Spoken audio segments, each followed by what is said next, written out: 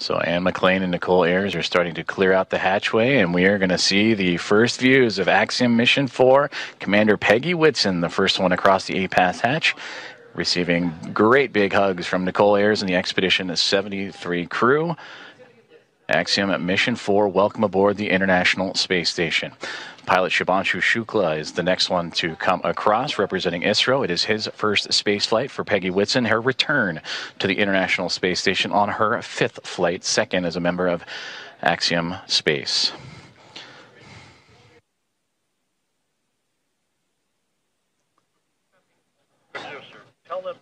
Slawosz Uznanski-Wisniewski of ESA, representing the nation of Poland.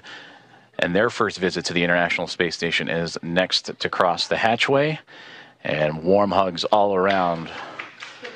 And applause breaking out here inside of Mission Control Houston and International Space Station Flight Control Room. And Tibor Kapu, the fourth and final member of Axiom Mission 4, representing Hunor and the nation of Hungary.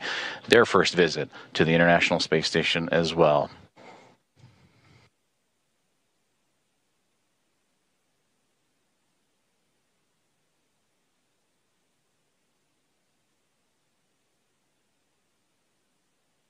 Great big hugs and handshakes across all members of Expedition 73 and Axiom Mission 4's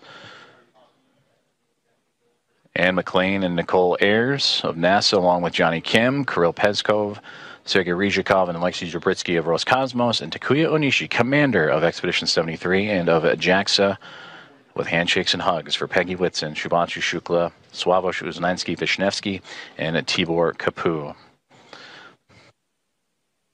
And with their arrival to the International Space Station, that now makes 288 visitors to the orbiting laboratory.